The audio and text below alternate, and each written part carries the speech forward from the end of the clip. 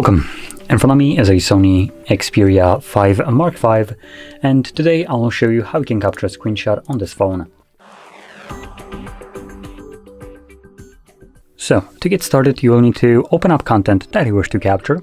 I'll be using home screen as an example for this, so it's already open and visible on my screen. Just make sure that whatever you want to capture is visible on your screen right now.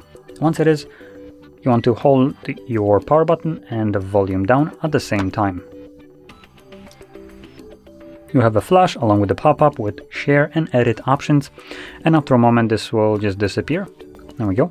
Once it does so, you can find the screenshot in your Photos application by going into the library right here, and you will find a screenshot, or you will find an album called Screenshots, which you can see one right here, which will contain only screenshots that I have captured over the time.